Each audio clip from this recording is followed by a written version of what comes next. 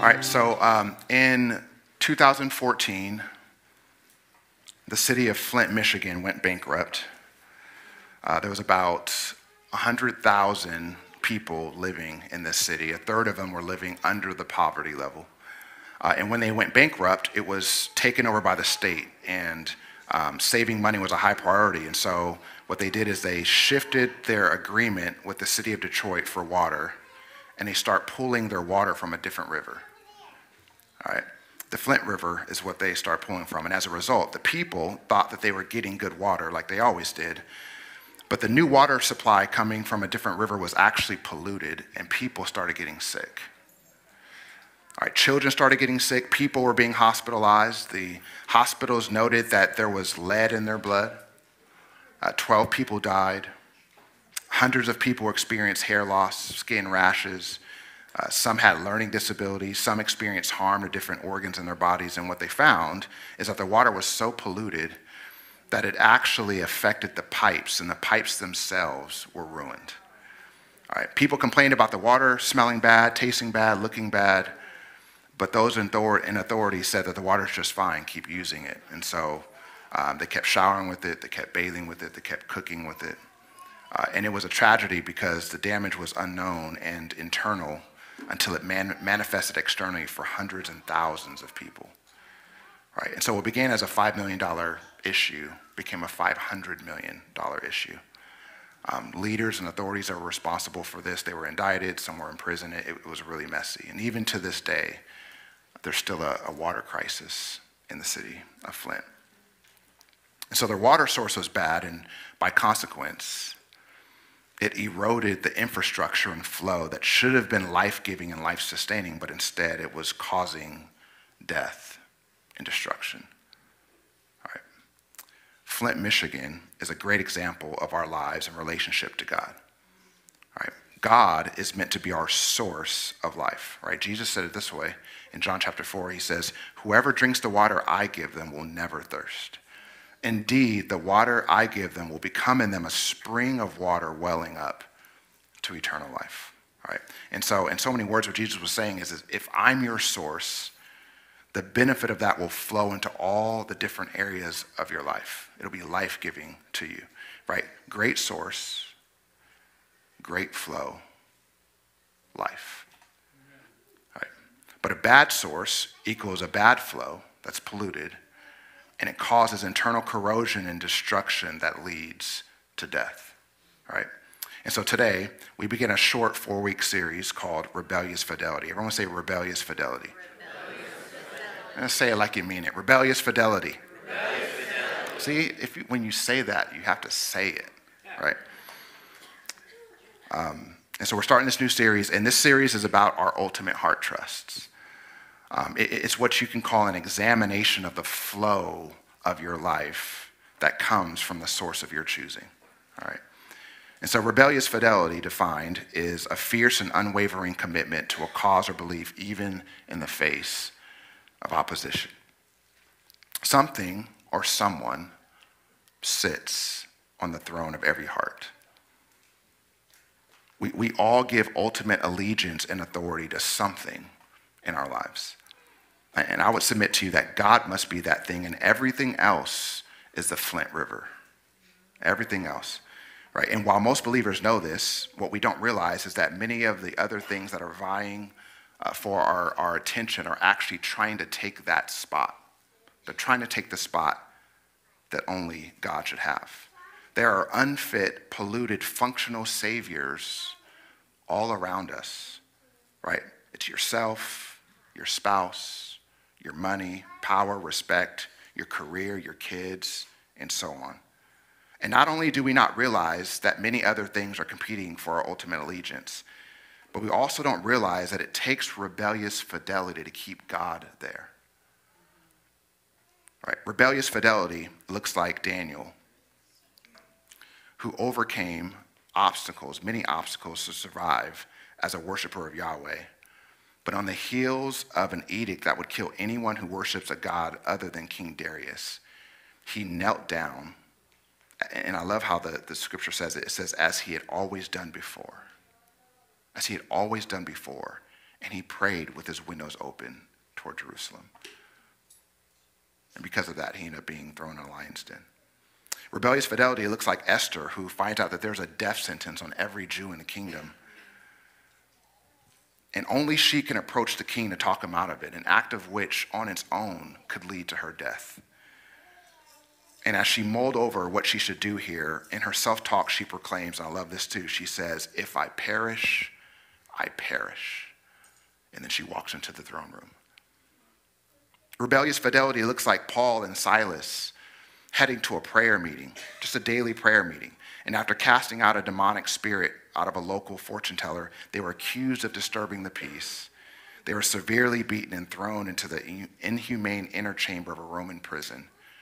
And instead of feeling sorry for themselves, they turned that place into the prayer room and began singing worship songs.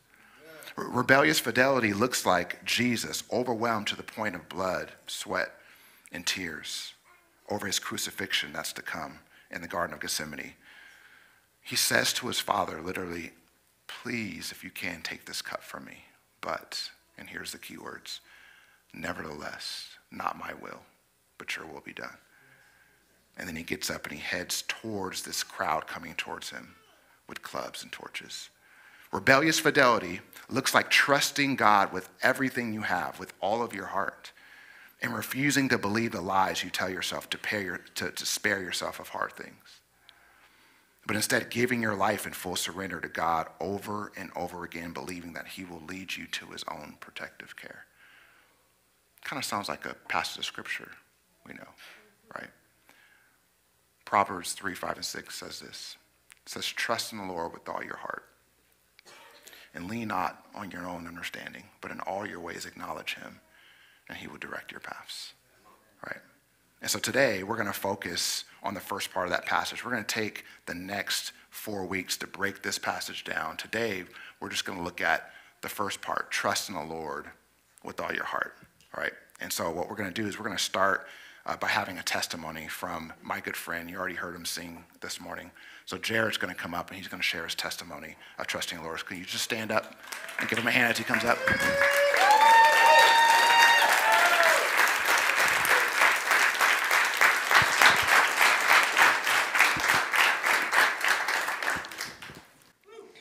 All right. It's lonely up here without all the musicians behind me. So I got to put a timer on because I talk a lot. Okay, so hi, how's it going? I was hopefully in my story there's a thread of trust that you could see kind of unravel from my background to where I'm at now. And so I was born Jehovah's Witness. I was born into that organized religion. My family is still high up in that organized religion. Mom, dad, brother, sister. My sister passed away. But at a very young age, I was kept in this bubble to where I couldn't hang out with anybody outside of that. I couldn't associate with anybody outside of that. And I felt like muzzled and trapped emotionally at a very young age. So they taught a lot of fear, a lot of the literature that they read is outside literature that they produce, and then it's like scriptures taken out of context to kind of fit that, right? So it was this constant like fire and brimstone as a child going like, if I sin, then God's gonna come and kill me, So at a very young age, I was emotionally just plugged up, right? I remember crying many times in my bed, like 8 years old, like thinking that God was going to kill me for something that I did at school that day. So there was no one that I could really run to, no one that I can talk to and go like, hey, like, I don't really believe in this because my whole family was in it. So these are just bullet points. There's a lot that happened. But at 16, I decided that I wanted out. And I called my own committee meeting, which is like, you bring the elders to this meeting. I had been in those meetings before, but it was always them calling me in there because I was in trouble. But I was like, you know what? I got a car. I got a job. I got a place to live. I'm out of here. Like the Eminem album just dropped. Like I'm going to listen to that. I'm going to go live that life, right? So like and after that, like I was in the wilderness. And to keep it like short, like it was just 20 years of living in my self-will, doing what I wanted to do, didn't know who I was, didn't know how to build relationships with people, because every relationship that I tried to build had conditions. So as a kid, I had to like wear this mask with these people because I didn't want them to tell on me, right? And I had to like walk this line and be fake. So like there was no grace, none at all. It was all walk this line and you might be saved, right? So I knew nothing about grace. But when I was in the wilderness, I hurt a lot of people. I did a lot of things that hurt a lot of people that I love. But I came to this place where the life that I was living, like the pain that I was in, was greater than the pain that I was running from, right? Like it just, there was this shift inside of me where I was like, something has to change. And so I decided to get some help. You know, I cut off all those friends that I was hanging out with, changed my number, got some counseling, did many years of you know, like self-help groups, and met some people in those groups, and they were like, I have a higher power, I have a God, like, what is your God, you know? And I'm like, I don't know, like, I don't know what that is. They're like, well, you should probably find one. So like one day, I just decided to open up a Bible. I'm like, you know what? Like, I've never read the thing all the way through on my own, but let me just open it up. So I opened it up and started reading it, and like within the first page, 2 pages, I was angry, right? Like, why is the tree there? Like, we wouldn't even be in this situation if the tree wasn't put there, right? Like, I was angry with God. I was wrestling with God. Like, and it was like that. So that's what had to happen. I had no understanding, right? Like, I had no understanding of how it worked. So I was reading it, and you know, I was just going, I'm going to continue to read this thing. I'm going to read the whole thing, and if something happens, you know. And there was a few shifts that happened, and one of them was I was on this trip with these guys, friends of mine, by the ocean, and I was telling them that hey man, I started reading the Bible. I was a couple chapters in, and one of them found a book on the shelf in the house that we rented. And it was Mere Christianity by C.S. Lewis. And he was like, dude, you got to read this. And that just cracked it all open for me. How the triune God works, why, you know, how the perspectives are different, right, than what I had ever seen. And so I didn't do anything that weekend but read that book. And I ordered it and read it, you know, several times after that. So that happened. And once I read that book, I started listening to like YouTube preachers, and started, you know, buying more books off Amazon. Like I asked my wife, I got like a stack of books like this tall. I've read like half of them. But when I see it, I buy it. I'm like, I got it.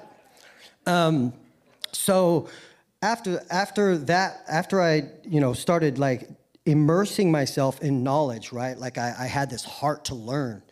I still had spirit of religion and condemnation all over me, right? Like that was all over me. It wasn't gone.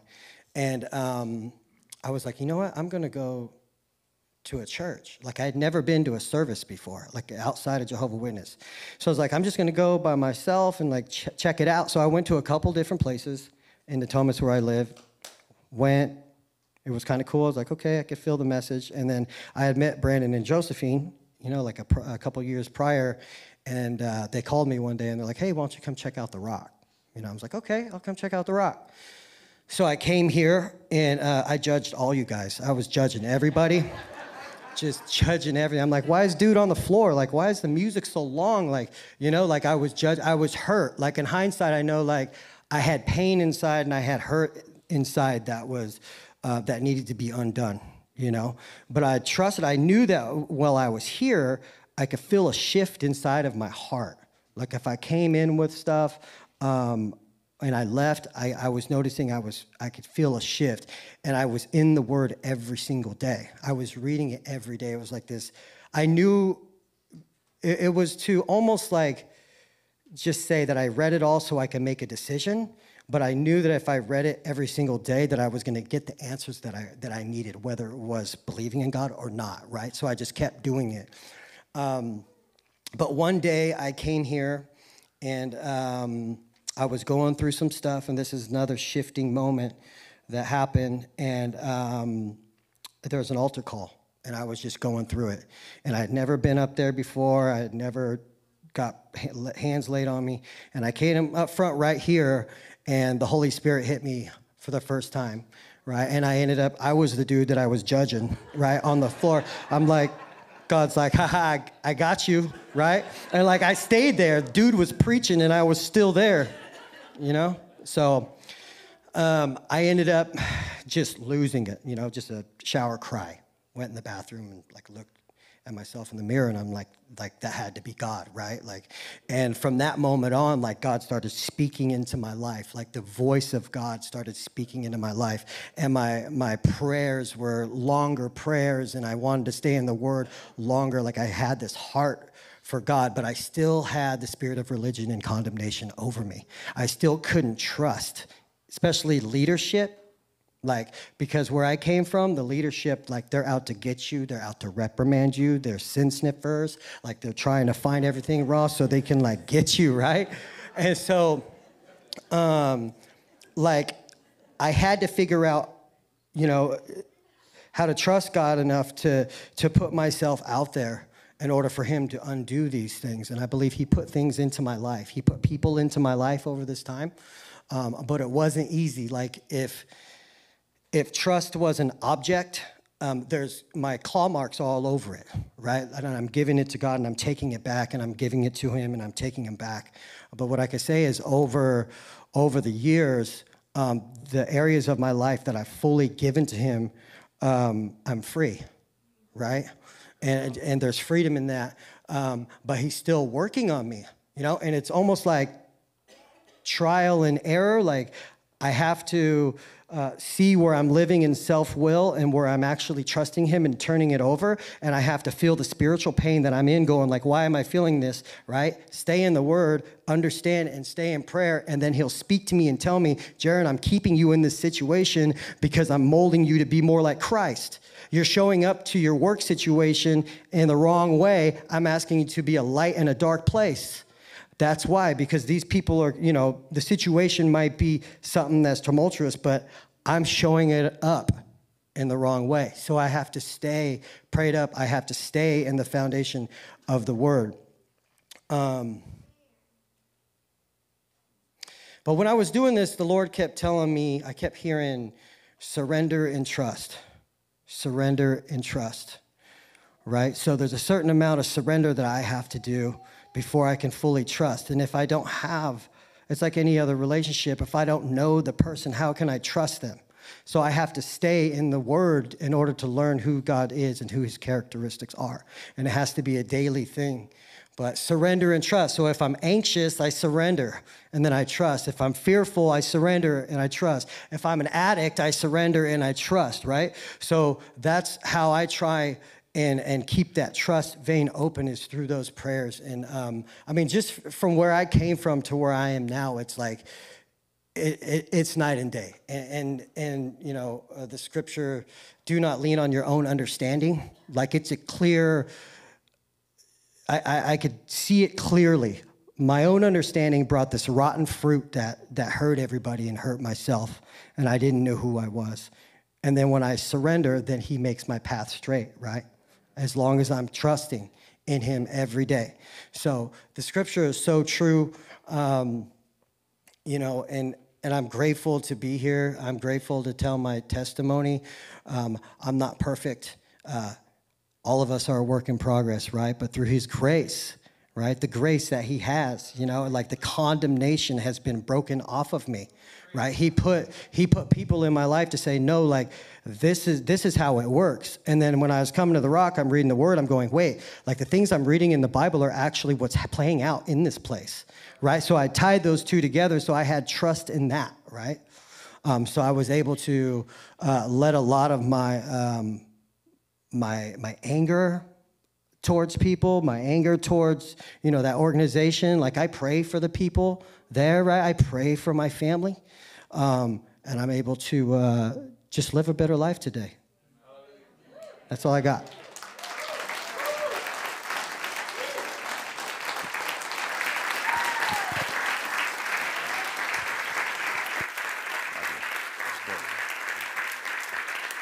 Amen.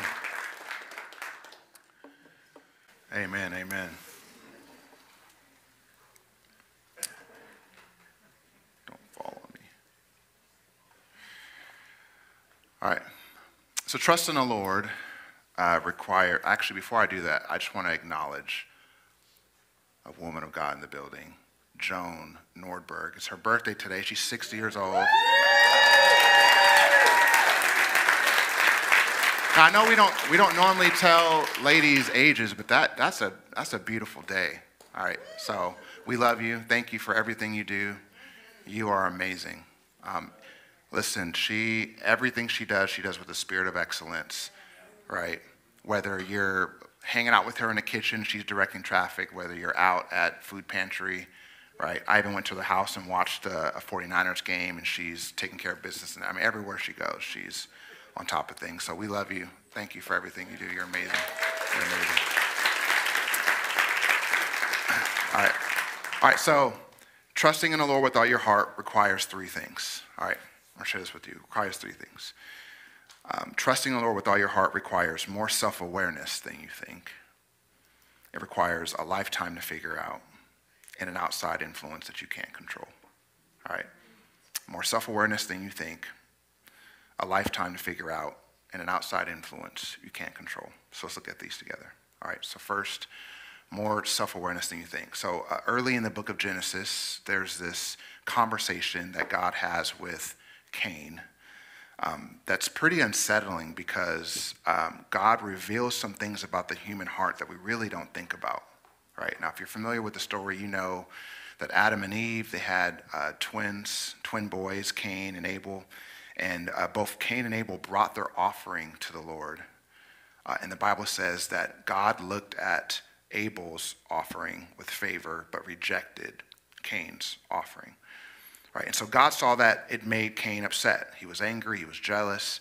And so God approaches Cain and he says, hey man, like, why are you angry? Like, if you just do right, you'll be all right. Everything will be fine. And then very specific language, he says, but sin is crouching at your door. It desires to have you, but you must rule over it. Right? I mean, this is God's metaphor. This is God speaking. All right?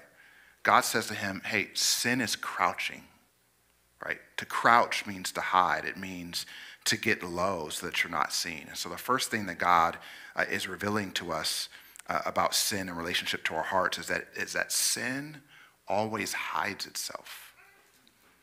It hides itself, right? What's wrong with you will certainly come to the surface and affect other people. So we generally know what's wrong with us, right? We generally have an idea of what's going on, but your sins will always appear to you to be less serious and smaller than they really are. Right or wrong? Right? We judge other people by their actions, but we tend to judge ourselves by our intentions. Right? It hides its power from you. We have this inner lawyer on the inside of us that is always ready and able to justify anything we say or do, don't we? Sin hides its power from us. But not only that, God goes on with this metaphor. He likens sin to a predator. All right? He says it desires to have you. It wants to consume and overtake you, is what he's saying. And so when you engage in sin, it's not something that you do and then it's done. Oh, no. When you sin, it's not something that's just done and it's over. No, it's much more than that, right? When you're selfish instead of serving, when you worry instead of trust, right? When you pay back instead of forgive, when you lie instead of tell the truth, right? Sin becomes a reality in your life.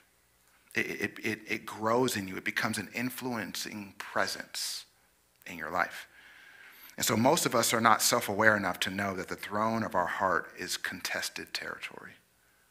All right. Our sinful nature wants anything but God in the top spot of our hearts, right? And it takes a rebellion. Like sometimes you actually have to tell yourself no. Have you ever done that before where you just had to say out loud, I am not doing that? Yep. And you're talking to yourself? Yep. All right. Happens to me at the gym all the time, by the way. Okay. I'm on the treadmill, I'm running on the treadmill, right? It's like, it's the reverse of that R. Kelly song. My body's telling me no, my mind's telling me yes, right? So I'm running, and my body's like, stop. And I'm like, nah, we're going. And then I'll get a cramp in my side. I never get a cramp in my side. My body starts fighting against me. And I'm like, all right, you're just gonna have to figure it out. I just run through, right? You have to fight with yourself sometimes, right? It takes fidelity. It takes a stubborn loyalty to keep God as your greatest heart trust, right? Christian maturity is happening in you when you begin to discredit anything that is not God from having the place of ultimate authority in your life. Your spouse is not your ultimate authority. Your preferred political party or political candidate is not the ultimate authority in your life.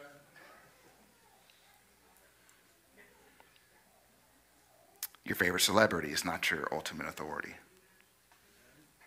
Your college professor or textbook author is not your ultimate authority.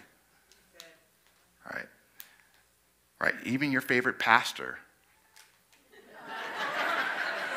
or theologian, your favorite theologian, okay, gets it wrong, is not your ultimate authority, okay?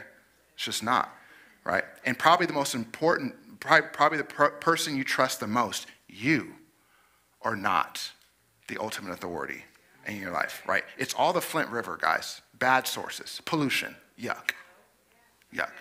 All right, let me just prove this to you. I thought about this week. I kind of laughed about this. All right, let me tell you why you can't trust you. Can I do that?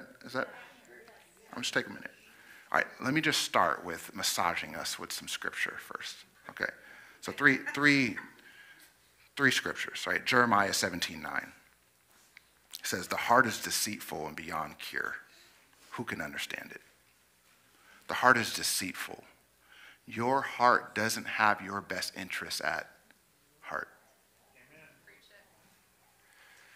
1 John 3:20, if our hearts condemn us, we know God is greater than our hearts, and he knows everything.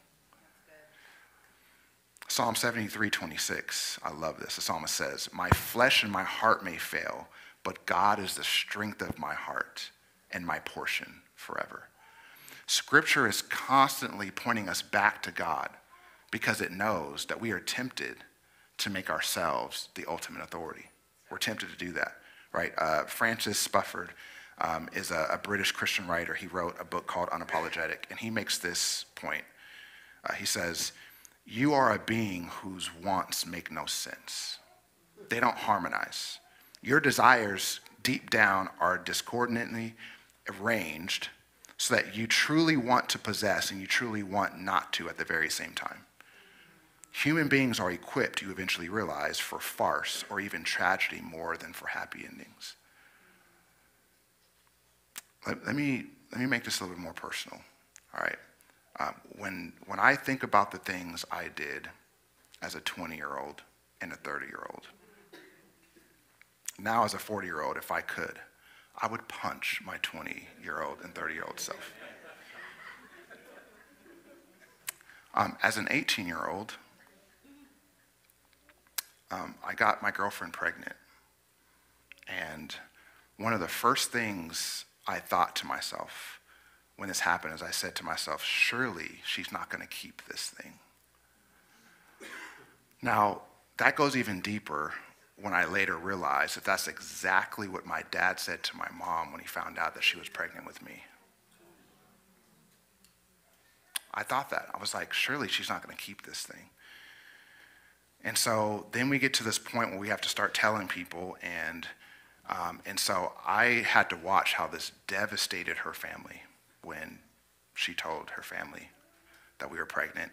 And then I had to watch as it devastated her faith community. Now, I was going to her church, but I wasn't really walking with Jesus. I was going to church with her and for her.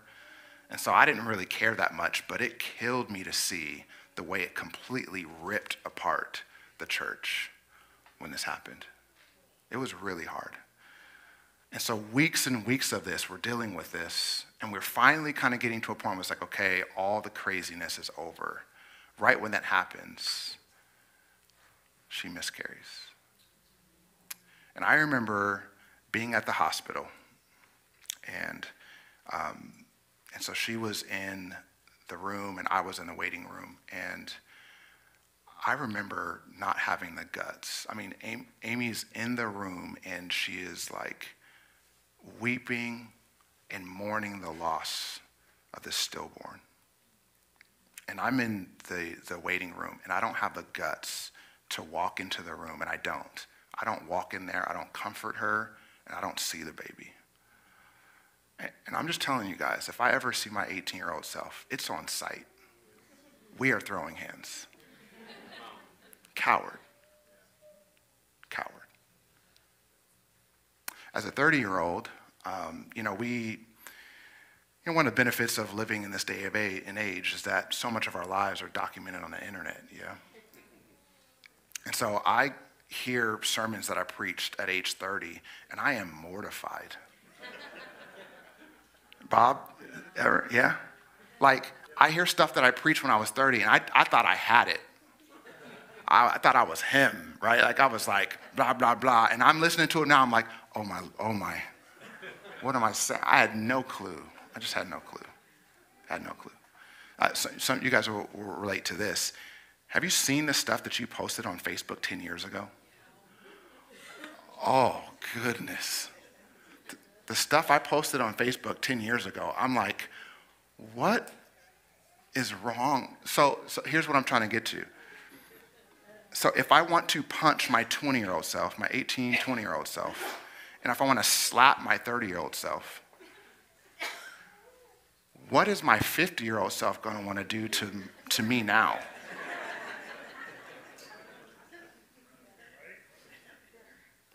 Guys, I think I have a pretty level head. Like, I think I think pretty straight about things. But I'm confident that when I'm 50, there's things right now that I think I have a great grasp of that I have no clue about.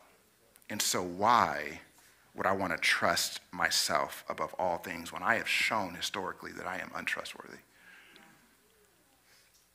So to trust in the Lord with all your heart means that other things can't have it. And it takes more self-awareness about sin in yourself to do it. Amen. Secondly, not only does it take more self-awareness than you think, but it also takes a lifetime to figure out. If you're going to trust in the Lord with all your heart, it takes a lifetime to figure out. Trusting God is not a one-time decision. It is an ongoing relationship, right? It is a resolve to open your heart in the relationship continually. Excuse me. I mean, I have sparred with sin for over 20 years, right? And as a pastor, I've walked with enough people who are battling sin to know that one of the biggest factors that determine whether or not we fall into sin is not the temptation to do wrong. Hear me on this. One of the biggest factors that determine if people fall into sin, it's not the temptation to do something wrong. We all know that temptations are out there. We all know temptation is coming, and it's not the thing that we're tempted by, right? We generally know what our sinful triggers are, right? But the thing that determines, one of the biggest factors that determines whether we fall into sin is where our hearts are when the temptation comes to us. Are you hearing me? Yeah. Where your heart is. Surely you've done this before. You're tempted to do something that you know you shouldn't do. And so you're confronted with this thing and you say, no. But days and maybe weeks later, that same temptation with that same thing comes and you fall. Have you been there? All right. Have you been there?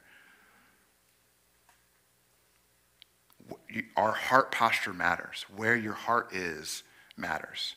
And so trusting God is an ongoing relationship.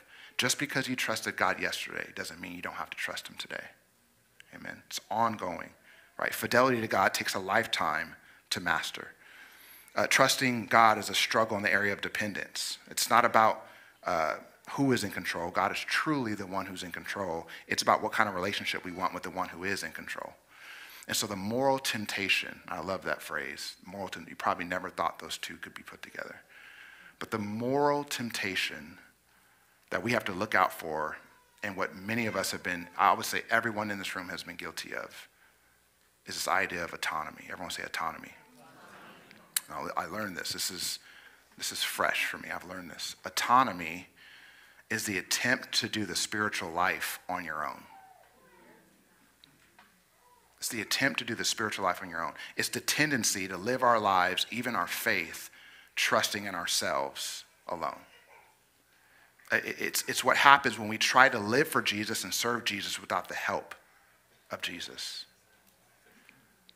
Right? It's the reason why you embrace Christianity, but you don't change. It's the reason why someone can say, man, I've been a Christian for 20 years, but in reality, they've just been a 1-year-old Christian 20 times. All right, word to Pete Scazzaro. All right, autonomy is about our desire to rely on our own knowledge and effort instead of faith and trust. Guys, this happens more than we think, way more than we think. I just want to give you an example. So you come here and maybe, let's just say I preach a sermon on prayer. All right, not when I was 30, but when I'm 40. Okay, so I kind of know what I'm talking about a little more. All right, so I preach a sermon on prayer. And you leave here and the thing you say to yourself is, I'm going to start praying more. I'm going to pray for an hour every day. Like, I'm going to start praying for an hour every day. And that's an honorable thing, right, to want to pray more. But this is what autonomy looks like, is you don't go to God with this thing. You just say, I'm going to do this. And I want to make this point very clear. Rebellious fidelity is not me saying, try harder. That's not what this is about. Trusting the Lord is not about try harder. Rebellious fidelity, when we say that, what we mean is, if you would just make God your ultimate trust, the ultimate authority in your life, it could change everything. It's that good flow, right? It's that good flow. But rebellious fidelity comes in because everything in your life is trying to knock him off the throne, right? That's where the fight comes in. It's not about trying harder, right? And so when you hear someone talk about prayer, you know what you need to do with that? Pray about it. Take it to God. Go to God and say, God, you know my heart is to pray more. You know I want to pray more. Can you please show me what obstacles are in the way? What's hindering me from giving my heart more to you? God, I want to pray. Take it to God. We see this in other ways where, you see things that are happening, and I don't know how to say this without it just sounding kind of whack, but it is like, sure, okay, the lights are beaming on me, but I'm telling you guys, there's nothing about being on stage that's that awesome. I promise you. My kids will tell you I'm not that impressive at all. Like, at all. Okay? You look at guys like Pastor Bob, okay? Right? Worldwide Bob the Builder, right? And look, and he's all over the world doing all this cool stuff, blah, blah, blah. And maybe you look at him and you're like, man, I want to do that. That's what I'm going to do. That's what I'm going to do for the Lord. I'm going to just start traveling. I'm going to do that.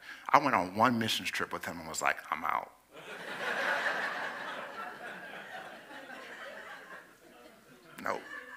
Nope. Yeah, talk to him about pulling dead bodies out of rubble and praying for families while burying their kids and loved ones. Ask him about going to Pakistan and going somewhere just to eat, and the local authorities coming in and flanking you just to stare at you and intimidate you. He sent me pictures of his trip in Nepal. And I'm looking at all the pictures. He's dedicating wells and churches and houses and all this stuff. And I'm just looking, I'm like, what's wrong with your leg? He has this big gash in his leg. I'm like, what happened to your leg? He was like, oh yeah, I fell in a river and bruised some ribs, but my phone didn't get broken, so I'm good. I'm like, look, man, I'd have to tell these folks, we're going to dedicate this another day. I'm going home, right? So listen, like, Bob is going where the wild things are. right? But he's doing it because God told him to do it, not because it's just a good idea, right? Not just because he has some frequent flyer miles that he wants to use up, okay? Right? Right. Listen, autonomy is about trying to do this stuff on your own, right? God is in control, relieving you and I of the burden of trying to be. And the moral temptation is to opt for autonomy because it doesn't require relationship. This is why autonomy is something we all fall into. It doesn't require relationship, right? It takes a lifetime to work this out, all right? And so I want to give you the keys to unconditional trust. So Elizabeth Elliot was the precious wife of a martyred missionary who went back to reach the very people that killed her husband, Jim Elliot. And I heard her say this. She said, this is a lot, but just try to follow me. She said, the more we pay for advice, the more we are likely to listen to it. Advice from a friend, which is free, we may take or leave. Advice from a consultant we've paid much for personally, we're more likely to accept, but it's still our choice. We can take it or leave it. But the guidance of God is different. First of all, we do not come to God asking for advice, but for God's will, and that is not optional. And God's fee is the highest one of all. It costs everything. And so to ask for the guidance of God requires abandonment. We no longer say, I will trust you. If I trust you, you will give me such and such. Instead, we must say, I trust you. Give me or withhold from me whatever you choose. All right. To trust God unconditionally, we must obey what he says and accept what he sends. If you want to learn how to trust God unconditionally, you must obey what he says. You must accept what he sends. It means to say, God, I will obey anything you tell me, whether I understand it or not. And I will accept anything you send me, whether I understand it or not. All right? So that's the key to unconditional trust. The key to giving all your heart to God is one word: honesty. It's honesty. There's this interaction that Jesus has with the man in Mark chapter 9. And this man's son is possessed, and he's been trying to get help from Jesus' disciples. They haven't been able to help him. Jesus comes to the scene, and the man asks Jesus, hey, can you help me? And Jesus says, can I help you? Everything is possible for the one who believes. And the man responds honestly. This is the key here. The man says, I do believe. Please help me overcome my unbelief. He responds honestly. The key to trusting God is to tell him honestly, I don't trust you. Guys, this has changed my life over the last couple years. If you go to God and tell him, I don't trust you, do you know what's happening? You're slowly beginning to trust. That's what's happening.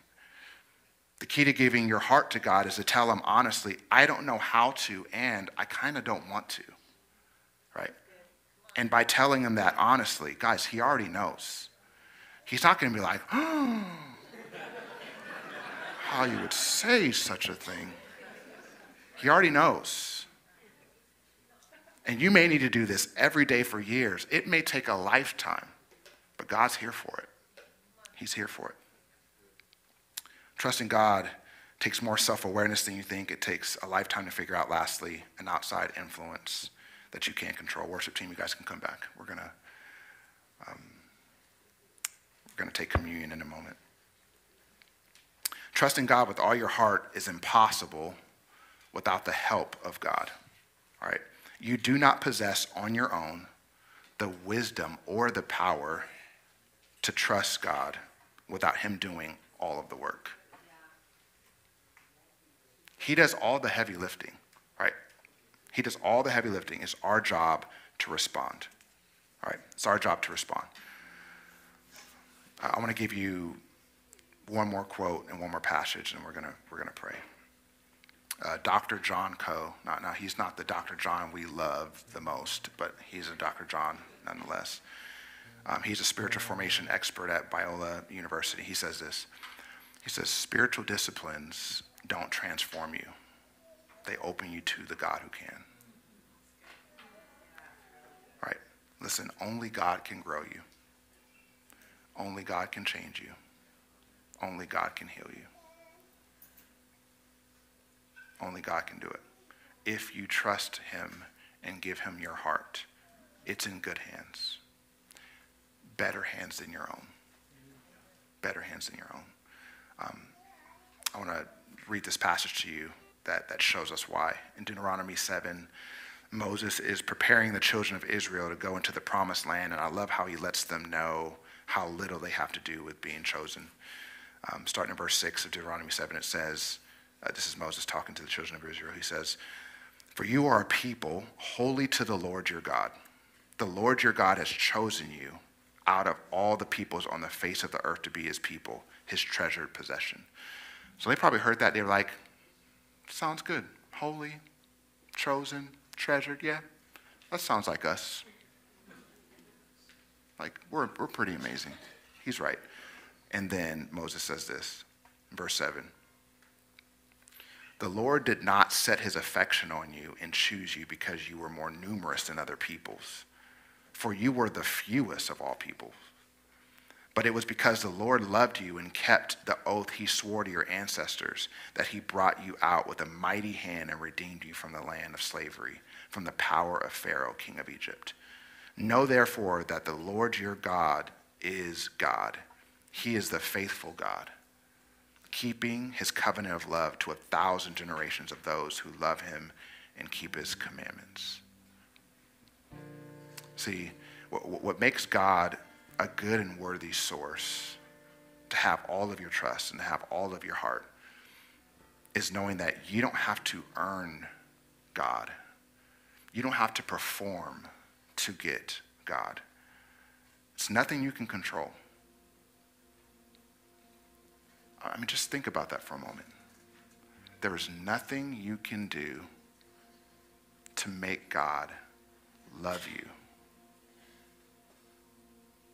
because there's nothing you did to make him start loving you in the first place.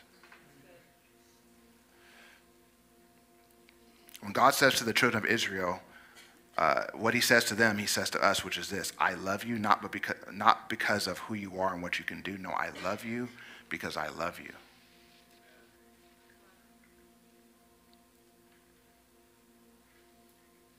You know, if Amy were to come to me, and thankfully she doesn't do this, but if she were to come to me and say, "Sean, do you love me?" Of course I would say yes. And if she said, "Why?"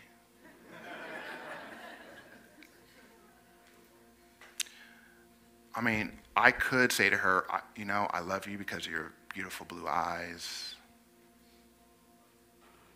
I love you because you're just the most faithful person. I love you because your shoe game is always on point.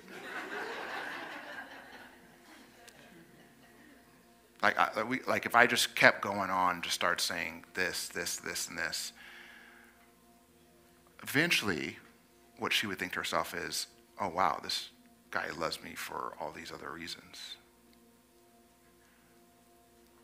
But what she really wants to hear, and what the truth is, and what God would say to you and me today is, I love you because I love you, because I love you. You don't have to help me. I was doing all right. Carrie.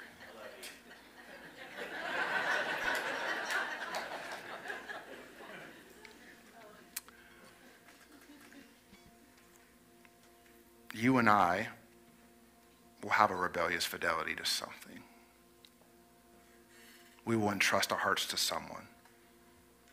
And anything that is not God is the Flint River, guys. It's a bad source. It's polluted. Only God can produce a life-giving flow that blesses every area of your life. But you have to trust him. Amen. Let's stand together. We're going to sing. And as we sing, we're going to pass the communion elements around.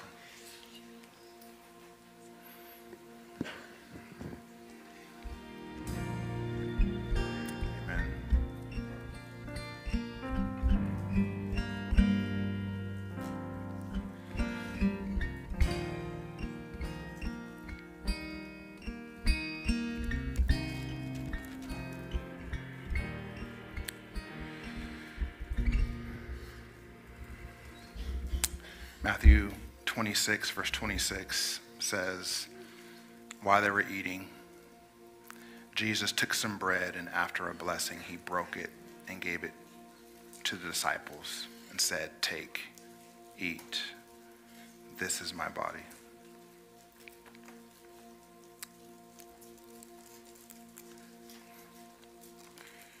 It's like, how do you lose this little piece of edible styrofoam?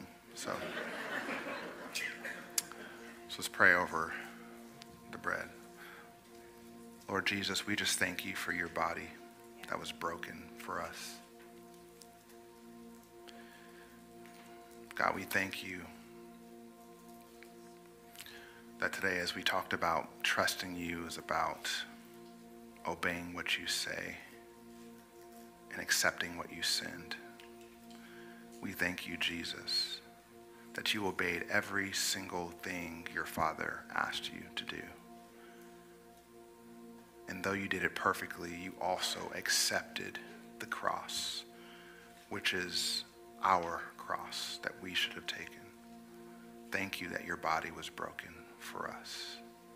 And so as we take this today as a spiritual family, we remember the sacrifice, what you went through for us. In Jesus' name, amen. Let's take and eat.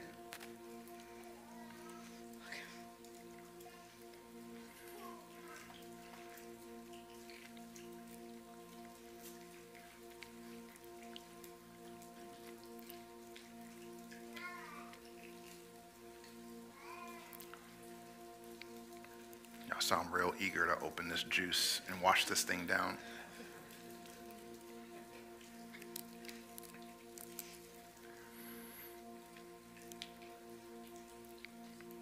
Verse 27, and when he had taken a cup and given thanks, he gave it to them, saying, drink from it, all of you.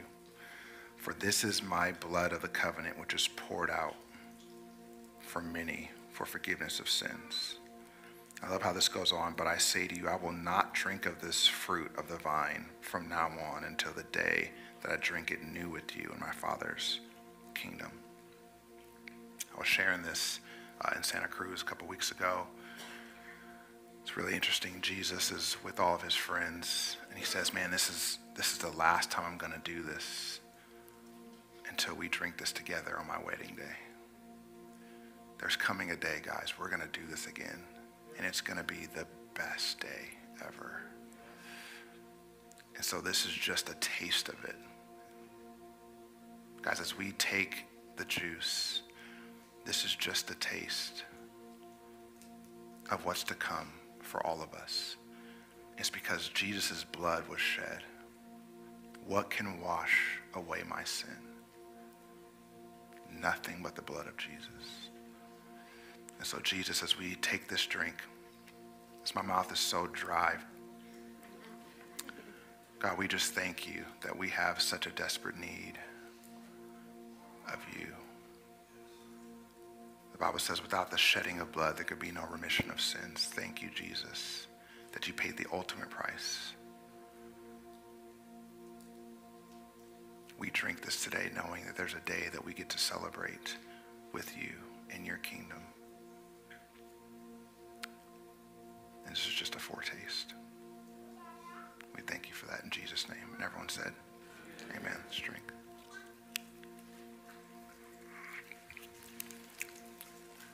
Amen. Amen.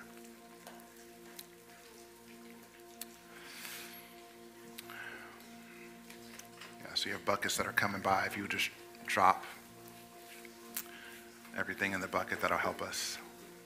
So we're going to have our prayer team come forward.